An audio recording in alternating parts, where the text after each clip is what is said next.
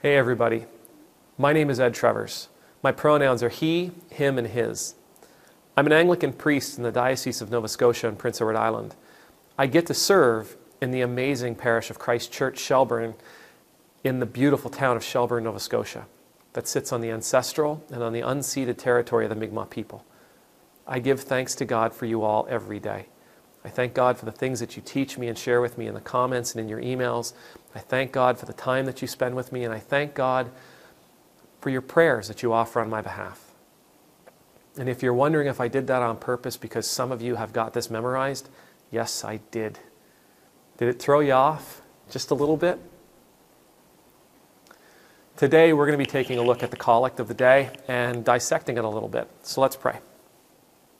Almighty God, give us grace to cast away the works of darkness and put on the armor of light. Now, in the time of this mortal life in which your Son, Jesus Christ, came to us in great humility, that on the last day, when he shall come again in his glorious majesty to judge both the living and the dead, we may rise to the life immortal through him who lives and reigns with you in the Holy Spirit, one God, now and forever. Amen. So the piece in this that we're looking at is the ask of God, give us everything that we need to cast off the works of darkness and to put on the armor of light. It sounds really poetic, but what does it mean? Well, first of all, it comes from Paul's letter to the Romans, the 13th chapter, the 12th verse, which says exactly that. It's time to cast off the works of darkness and put on the armor of light. But what does it mean when we say, well, what's the works of darkness? Well, the works of darkness are, in Paul's words, the things of the flesh, the stuff that gives us instant, immediate self-gratification in this particular moment, the things that begin and end with us, the things that are all about us despite the fact that it may cost other people. It's our sin, the things that keep us disconnected from God or the things that keep us disconnected from our neighbors. So what then does it mean to put on the armor of light? A week ago, I did a sermon about Jesus' words where he says, whatever you've done for the least of these, you've done for me. Whatever you haven't done for the least of these, you haven't done for me. It's a passage in Matthew, and in it, he gives us a pretty good understanding of exactly what he means. To feed the hungry, to give drink to the thirsty, to provide shelter for the homeless, to give clothes and supplies to those in need, to visit the sick and to visit those in prison. In other places, he tells us, take care of the widows and the orphans. Love one another as I have loved you. Love each other as you would love yourself.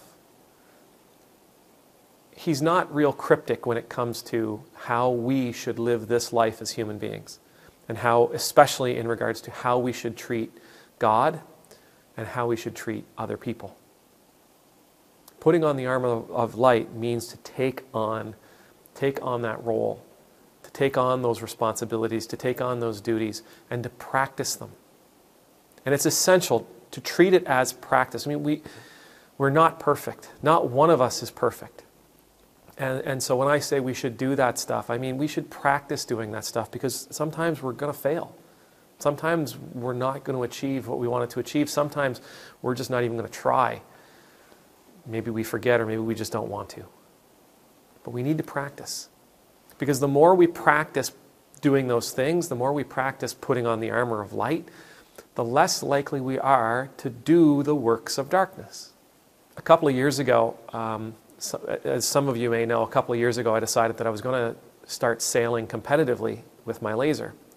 And, and yes, I do. I take up the back of just about every fleet that I've been in. But I decided that I wanted to use that as my reason to get back in shape.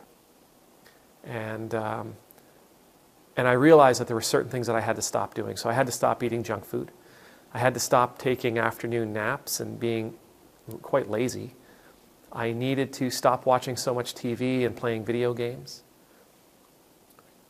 I needed to start spending more time reading.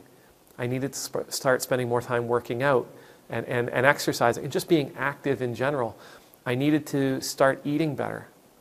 But for the life of me, I could not stop doing those things that I hated so much. I could not stop doing those things that I had identified as being detrimental to the person I wanted to be. I did some research, and I found some vloggers who specialized in this kind of thing, and pretty much the consensus of them was, if you want to break a bad habit, replace it with a good one. And really focus on that good one. And so what I did was, as a journaler, I journal. I put in my weekly schedule all the things that I wanted to do, including like not just eat better, but eat chicken, eat broccoli, eat fish, eat beans, eat lentils, eat, salad, eat all this healthy stuff, fruit, vegetables, whatever.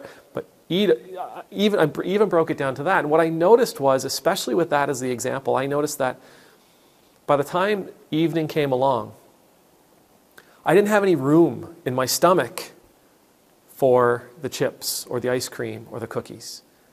I had filled up on all the good stuff because, as you know, whole foods, healthy foods have a way of filling us up that junk food doesn't. As I focused on doing the things that I wanted to do, the things that I didn't want to do anymore, they fell away. It wasn't really a conscious decision at that point. It wasn't really conscious action. I mean, don't get me wrong, there were still cravings, but for the most part, those behaviors that I wanted to be rid of simply fell away. It's the same for putting on the armor of light. We know who we want to be. We know what we want to stand for. We know what it is we hope to help accomplish in the world. But we also know there's things getting in the way. And so I would urge you, with God's help, focus on doing the things you know to be righteous. Focus on doing the things you know are going to be beneficial to your community, to your health, right? To your family. And that other stuff, the works of darkness, it will drop off. Let's pray it again. Almighty God, give us grace to cast away the works of darkness and to put on the armor of light.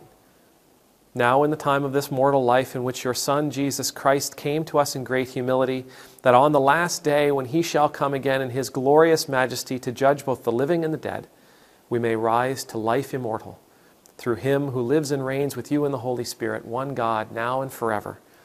Amen. May the Lord bless you. May the Lord keep you. May the Lord make his face shine upon you and be gracious to you. May the Lord lift up his countenance upon you, and may you always know the peace of being in the Lord's presence.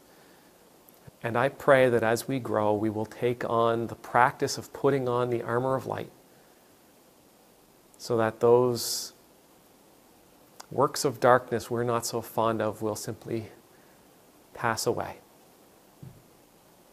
Amen.